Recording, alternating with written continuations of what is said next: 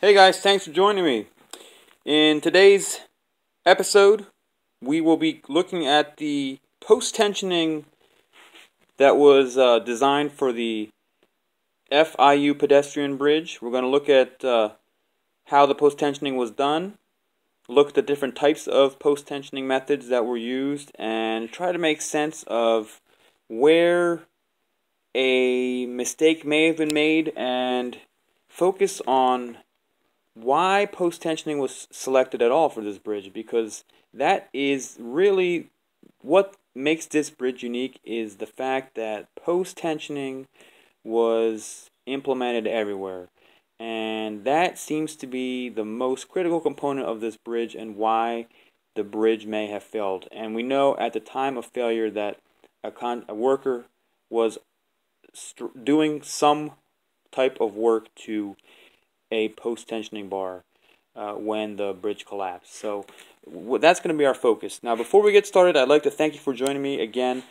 I think I'm at about 136 subscribers, so to each and every one of you, I'd like to thank you for signing up. I really appreciate it. Getting a lot of feedback, a lot of views on the my last video, which was about the debunking of the some of the myths that are out there, and I'd like to thank you for just continuing to watch the video series and staying involved and leaving comments and feedback. And you guys are just really making it interesting, and it keeps me interested as well. So thanks for joining me. Now,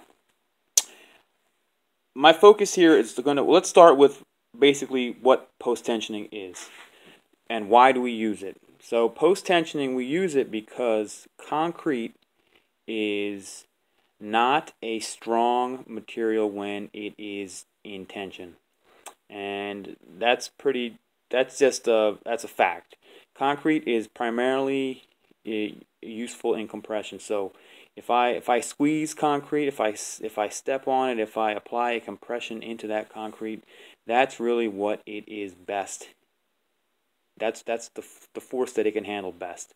Now, in order to account for that fact that concrete can only really handle compression well, we need to add steel. So typically, the traditional way of having a concrete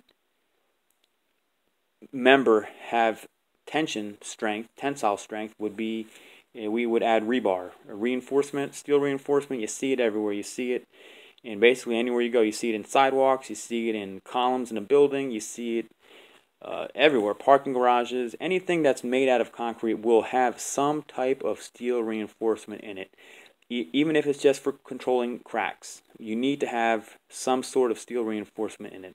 That's just how it is. So in any traditional reinforced concrete, you're going to have steel reinforcement. Steel you'll hear referred to as steel rebar, and that's all referring to the steel that's in the concrete. Now, in this case, so that's the traditional way. In this case, we had steel. The concrete was really dependent upon a post-tensioning, which what that does is that introduces compression into concrete so that the concrete never should experience any tensile stresses.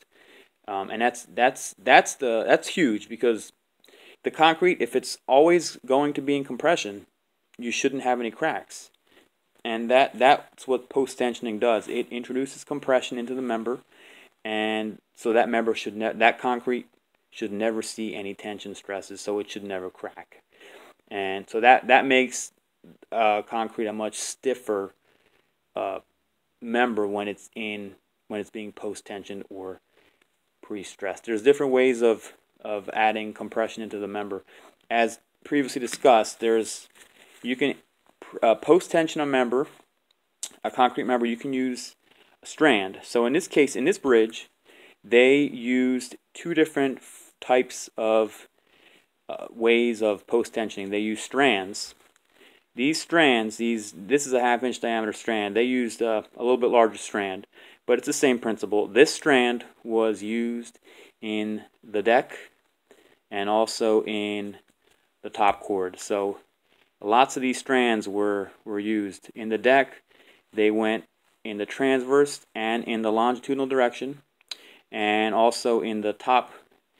From what the drawings show, it's only showing a longitudinal strands, but I believe they might have had also transverse strands because of the cantilever of the canopy on the top cord here.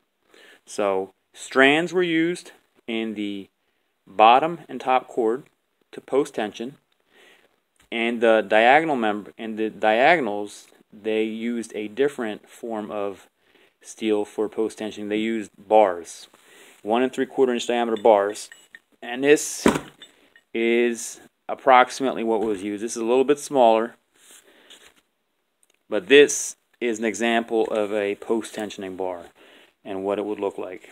This is about a 1 1/2 inch diameter all thread bar. So in the diagonal members, this is what they used. All right, so they used two different methods of post tensioning. All right, focusing on the post tensioning of the diagonal truss members, because that's where the failure occurred.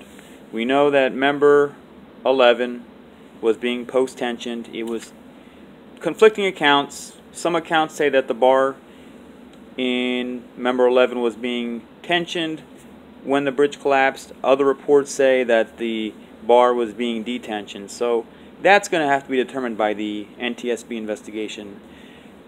It seems logical that the bar, in order for that member to have failed, that they would have been tensioning the post-tensioning bar.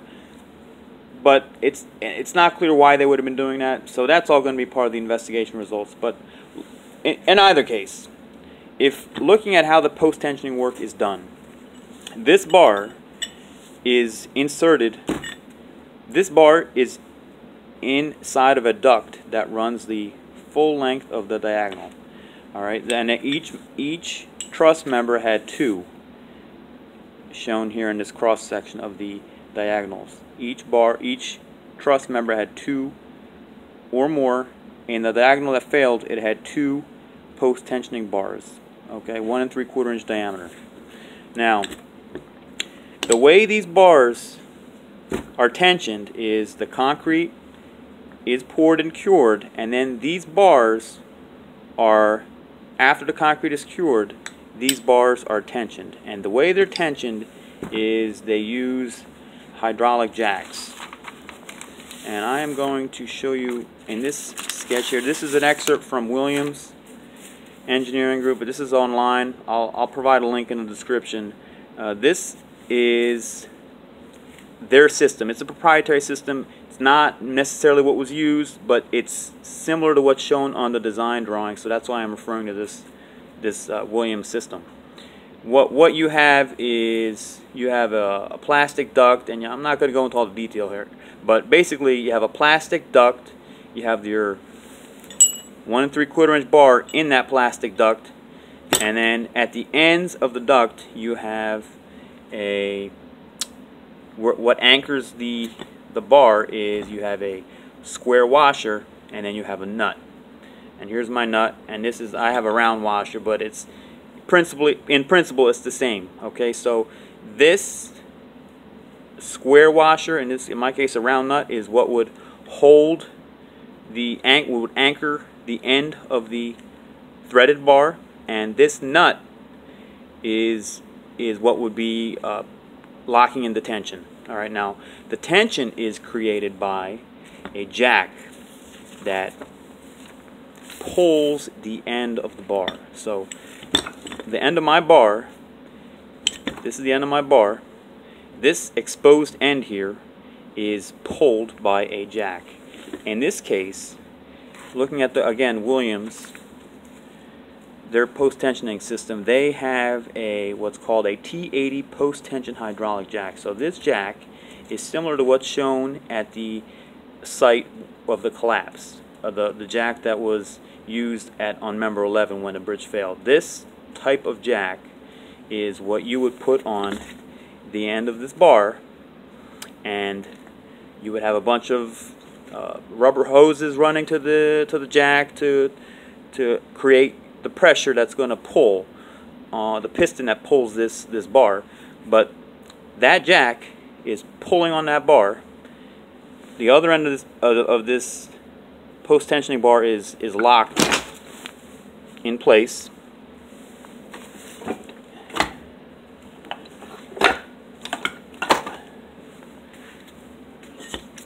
I lost my light. And when you're jacking, you have a pressure gauge that is showing you the pressure readings that are inside of what's called a ram. This is what's pulling on the bar. So you look at the pressure, and that pressure is supposed to correspond with a tension force in the bar. All right. So to recap, your bar, your threaded rod, is tensioned by a hydraulic jack, which is hooked up to gauges that monitors the pressure in the jack, that tells you how much tension is being applied. That end of the rod is stretched by the jack. When the correct stretch when you reach the correct stretch, this nut is tightened down. It's tightened down and it locks in the tension. So now, when you lock in the tension, you can release the jack, and the tension is converted into the compression of the member. So that's how you achieve a post-tensioning of a member. In this case, the diagonal members were post-tensioned using this method. Okay. Now, what I want to show you next is how much stretch needs to be performed in order to achieve the correct post-tensioning amount. We know from the drawings, again, preliminary drawings, not final drawings used in construction, but these are preliminary design drawings, but these are pretty accurate. These are pretty good drawings, actually. So if we look at the post-tensioning forces, they're all around 200 kips. All right. We know a 1 3/4 inch diameter bar can approximately take 400 kips of tension before it fails. So we're going to about half of its ultimate strength when we stretch to 200 kips in tension. All right. So to get to 200 kips in tension, you have to stretch this bar by a certain amount, and that's what I'm going to show you next. One of the basic properties of really any material is what's called a modulus of elasticity. I'm not going to get too technical here, guys, so I'm going to keep it real basic, but this is really a very basic principle that applies to all materials. Basically, all materials have this property, which is a modulus of elasticity, which basically what it means is that every material, whether it's steel, whether it's concrete, whether it's wood, whether it's plastic, they all have this modulus of elasticity, which I'm just going to call it as an E. I'm going to represent it as an E. What that means is that every material behaves sort of like a rubber band. All right, if you know how much force you apply into this rubber band, you can determine how much stretch you're going to see, how much deformation is going to occur. So, and if you release that force, that material will return to its original configuration, to its original length. So that's what this modulus of elasticity represents, and that is a very basic property. And I want to make sure that's clear, because that is really key. So steel has a very high modulus of elasticity. Its value is approximately, depending on the type of steel you're using, but it's usually around this ballpark of 29,000 KSI, 29,000 kips per square inch. All right, so that's a basic property of steel. What this modulus of elasticity means is that if I know how much stress I'm applying, so basically how much force I'm applying into a steel member, I can figure out how much it stretches. So this 29,000 KSI represents what's known as stress divided by strain. Stress is a force over an area. Strain is a change in length. So if I know my stress, and I know my modulus, I can figure out my strain. So in this case, we had a 1 3/4 inch diameter bar. A 1 3/4 inch diameter all thread bar has an area of 2.4 square inches. We also know that a tension of 200 kips was applied to each post-tensioning bar, approximately. Alright, so if we know these two values, we can determine the stress, this part of the equation. Alright, so stress here is going to be your tension force divided by your area. And that is 200 kips divided by 2.4 square inches. Alright, that's all it is. That's stress.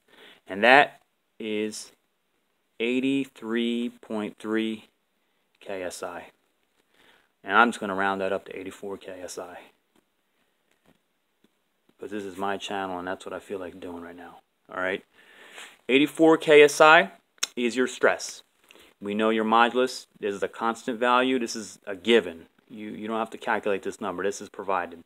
It's just a material property. This is 29 KSI for 29,000 KSI for steel. We know your stress because we know the post-tensioning force and we know the area of the bar, 84 KSI. Strain is what we want to figure out. And the reason I want to figure out strain is I want to show you how much these bars, this 1 3/4 inch diameter bar, had to be stretched in order to achieve its 200 kip specified tension. Alright, so we're going to figure out strain. Strain is, we're going to reconfigure this equation. Strain is equal to stress. Basic algebra, guys. I'm not trying to overwhelm you with math here, but I do want to get the point across, and this is important in order for you to understand how things work in the field. Stress over your modulus of elasticity, which is 29,000 KSI,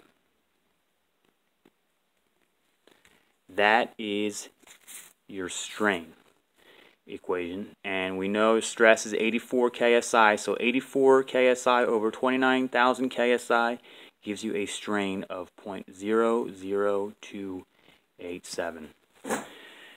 What strain represents is how much the material length changes when I apply 83.3 KSI to a 1 3/4 inch diameter bar.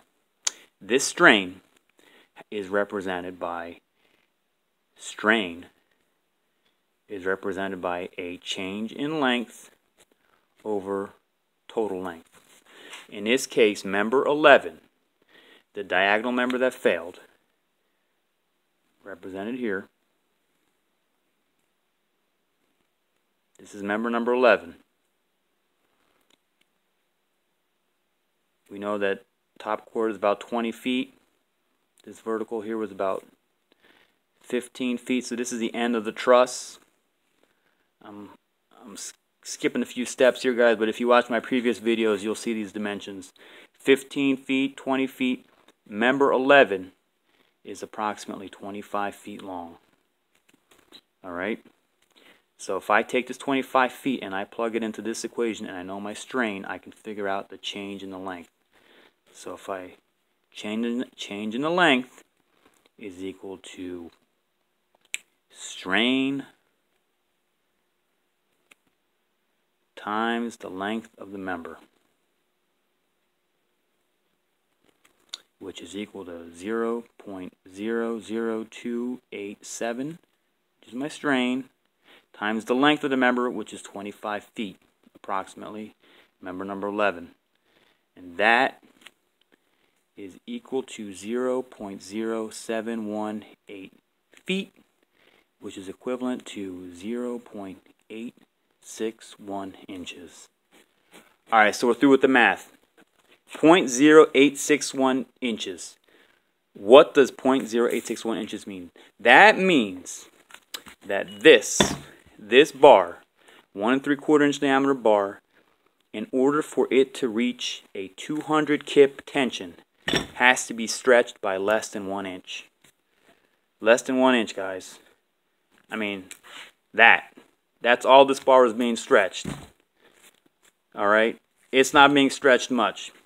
Now, we mentioned that in order for this bar, if you want to fail this bar, it can go to as high as 400 kips of tension. So, if in order for me to get to 400 kips of tension, I need to double that length, because this is 0.861 gets me to 200 kips. If I double that, I'm at 1 3/4 inches approximately before my bar fails. So this fails if I stretch it to 1 3/4 inch diameter, which is not a lot. It doesn't seem like a big distance to me, right?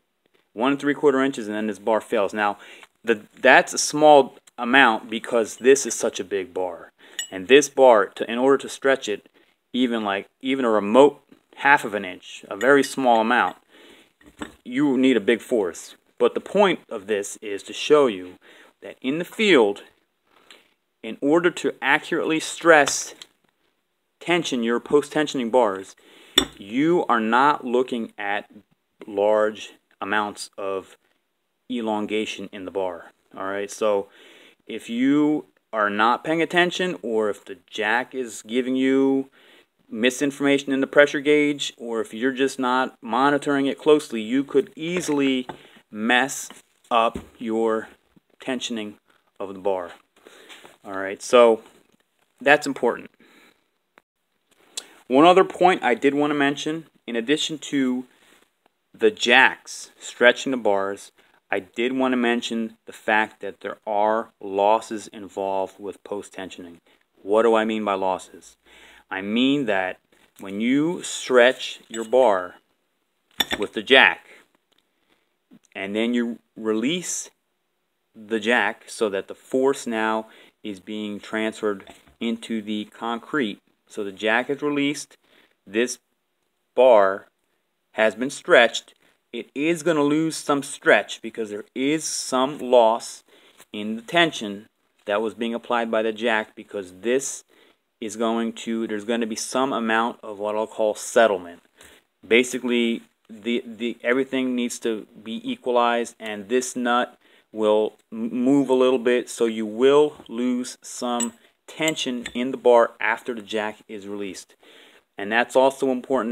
That's considered when you are calculating how much you need to stress, how much you need to tension your bar with the jack. That should all be calculated in advance. But when I mention 0.861 to tension it to 200 kips, you really want to go a little bit beyond that in order to account for those settlement losses, that displacement loss that will occur once you release the jack. So in this case, they may have wanted to stretch it to about an inch, maybe a little bit more than an inch, in order to account for losses that occur after releasing of the jacks.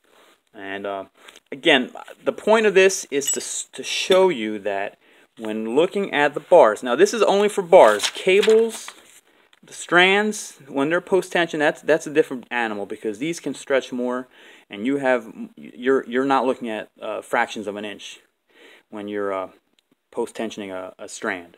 It's different. This is a different animal. But when you're looking at the bars, which is what was being done when the member 11 failed, they were being tensioned. When you're looking at bars that are this big, 1 3/4 inch diameter bar, this is a serious piece of steel. This is you're looking at really small amounts of elongation of the member when you're jacking. And that's how when you're doing the jacking in the field, in addition to monitoring the pressure gauge, you should be monitoring how much your bar is elongating in order to verify that you're properly jacking it, because there are a bunch of factors that could affect whether you're actually, when you're reading this pressure gauge, whether that is actually corresponding to how much you're stretching the bar, because there are friction. The bar could be rubbing against the side of the pipe that it's in, the duct, and that could be preventing it from stretching. So there's a bunch of things that you need to be looking for when you're doing your tensioning operation, and that's important. So when this work was being done, it seems like there was only one guy, maybe another helper out there, But really, it seems like there was just 1 or 2 guys on the bridge when they were doing the post-tensioning of member number 11. They were tensioning or releasing tension on these bars. Now, if they were releasing the tension on these bars when the bridge failed, that would have meant that they would have had to pull this bar in order for the nut to be loosened. Okay, so we mentioned tensioning the bars. So you tension the bars, you pull the bar with a jack, and then you turn the nut clockwise. You turn it righty-tighty, right, to lock, to jam that nut into position against the washer, and that locks in the tension. If they had been detensioning it, they would have done a similar operation with the jacking. You want to jack it just enough to relieve the tension that's being locked in by the nut. You relieve that tension, and now you can spin the nut lefty-loosey. You can spin it counterclockwise to remove that tension, and so when the jack is released, that this bar, the tension is either reduced or removed completely. So I hope that helps you guys understand the post-tensioning. I've hoped I've explained it well enough. If I haven't, please let me know in the comments. Maybe I'll be able to answer it better in writing, but that's how post-tensioning works. That's why it's a really sensitive operation. You can see you're looking at really small amounts of stretch in the bars that were used, and it's a sensitive operation, and it is why this bridge may have failed, because of the post-tensioning. At least at the time of collapse, that's what was happening. And it is why this bridge was able to even be designed as a concrete bridge, because without the post-tensioning, this bridge would not have ever been able to stand as a reinforced, unpost-tensioned bridge, because of you would have needed so much concrete and so much steel reinforcement. It would have been even heavier than it was at 950 tons as a post-tensioned bridge. So if that makes sense, guys, let me know. If it doesn't, ask me questions. I'll answer them as you leave your feedback in the comments section. I'll link for you this information from Williams. It's really good. They're online. It's good information. It seems to be what's very similar to what's shown on the drawings. Whether it was what was used in the field or not, who knows? But it is very similar to what they show in the drawings. And this information is accurate. They show you different bar sizes and the properties of the different nuts and the washers that may have been used, and also the jacking information. The jack information is provided. So I'll link that for you in the description. Let me know if you have any comments or feedback, and I hope to see you again down the road as I put out the next few videos in this series. Thanks again. Talk to you later, guys. Bye.